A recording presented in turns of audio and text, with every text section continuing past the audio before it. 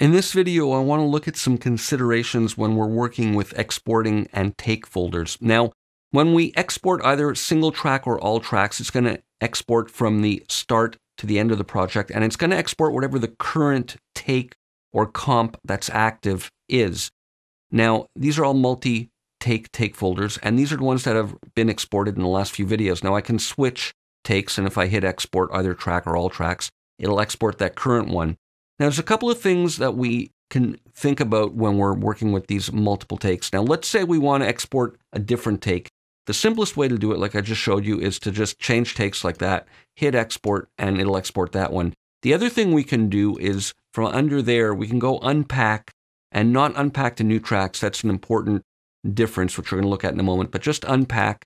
And what it does is it unpacks these to, let's look at the track parameters here. The same audio track. There's audio 7, audio 7, audio 7. So it clones the channel strip and it places these regions on each of these tracks associated with that same channel strip. So basically, whichever one is unmuted here is going to be the one that's exported. Now, if you unmute multiple ones like this, it's not going to merge them together.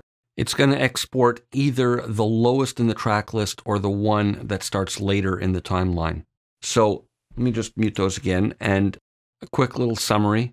We can change which take is being exported either by changing in this drop-down menu, which is the easiest, or if you've got them all unpacked to multiple tracks pointing to the same channel strip, it'll be based on whichever one is unmuted, and if multiple ones are unmuted, it's either the lowest or the latest. Hit undo a few times and get back to the take folder there. Now, what if we want to export all the takes so that they're all available to be imported somewhere else? What we need to do is go under here and go unpack to new tracks.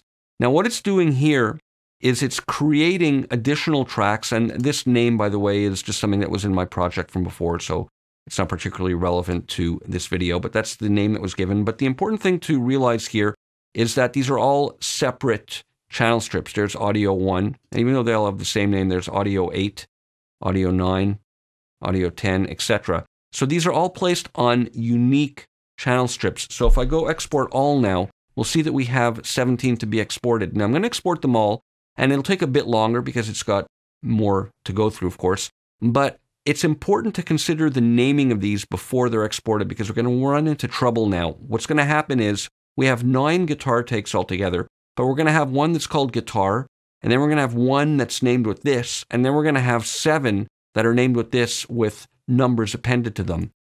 So we're finishing the calculation now. And let me look in the export folder. And you'll see here that we have the track guitar, and then we have the one with this name, all of course with bounce in place added at the end. But then we have ones or duplicates with that name with numbers appended. So obviously this is going to be kind of confusing. Let me just delete these.